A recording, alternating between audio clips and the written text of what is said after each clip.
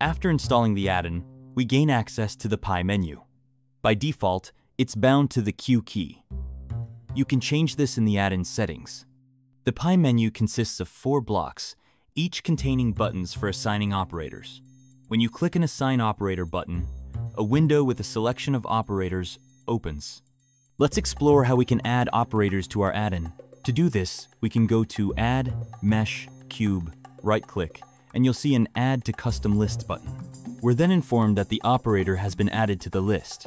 Now, if we call up the menu and click the Assign button, we'll see the operator we added in the operator list. We click the Bind button, thereby assigning the operator to our button. We exit this window, press the Q key, and click the button with the assigned operator. Let's open the block settings.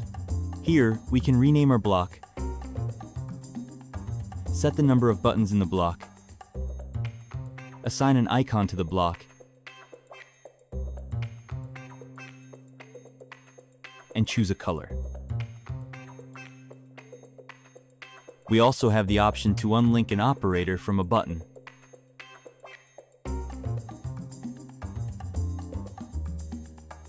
We can also rename the button with the operator and assign it an icon.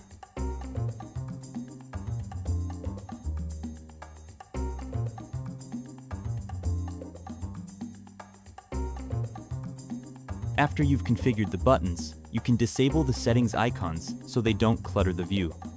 To do this, go to the block settings and uncheck the checkbox displaying these buttons.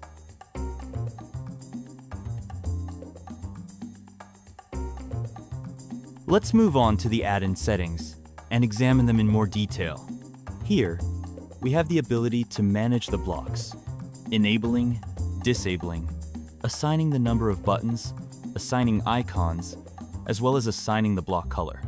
In total, there are approximately 180 operators that you can assign and fit almost all of Blender into this Pie menu, and forget about many hotkeys, even though I always forget them anyway. Let's look at the settings one more time and move to the Operators and Menus tab. Here, we can see several types of lists. This operator list is the one where operators end up when you right-click on an object, and also includes operators we can move from the list of all operators. Currently, the list of all operators is empty, and in order to find all the operators present in your Blender installation, including all your installed add-ins, we need to click the Find All Operators button. My list consists of around 3,500 operators and menus.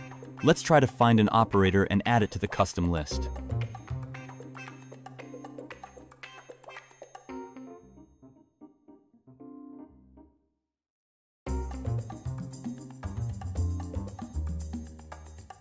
Let's deal with the situation where we want to call up a menu, not an operator.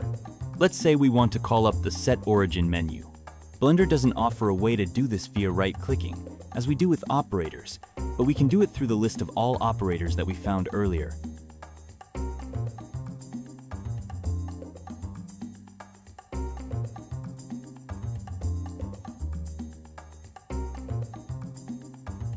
After clicking on Origin Set ID, we call up the menu and then directly call up the operator within it. A great advantage of SwiftPie Menu is that you can assign operators from other add-ins to the buttons.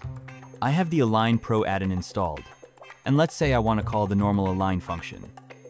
I can click on it, add it to the custom list, and assign it to a button.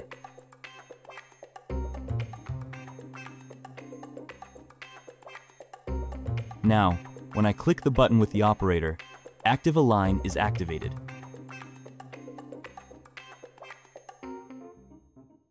There are situations where, when adding an operator, for example the bevel operator located in the sidebar, Blender provides us with its name, but if we assign it to a button, nothing happens. This is due to Blender's internal design and how it provides us with operator names. And if we try to add any operator from this sidebar, they will all have the same name. We can try to find the name of this operator in the list of all operators. Go to Settings and type bevel in the search box.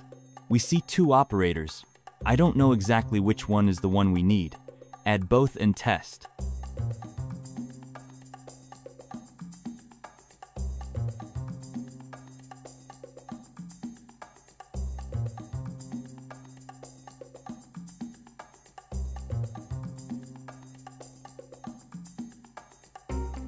Let's assume a situation where you can't find an operator in the list of all operators. And for this, we can try to get its name through the Blender standard search window. You must first go to these preferences, go to the Interface tab, and turn on the Developer Extras checkbox. Let's say you want to add a call to the Set Origin menu. So press F3, look for Set Origin, and with the Developer Extras checkbox enabled earlier, see the menu call name. Go to the settings and add our menu through manual addition.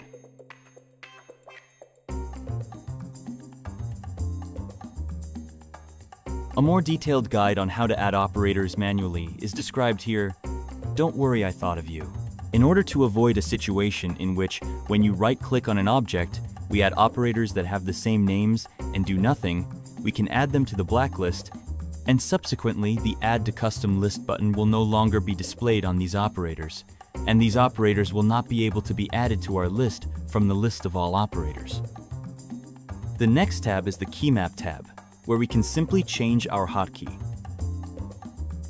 After you've configured your Pi menu, assigned operators to it, assign some icons, and are worried that you might lose it, don't worry, you can go to Settings and save a preset. I will delete the add-on, restart Blender. I reinstall the add-on, press the Q key, I see that everything has returned to default. Then I will go to the settings and load the previously saved preset.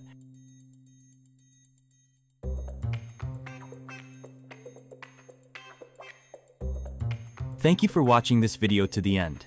I want to say that the add-on is completely free. You can download it by following the link in the description.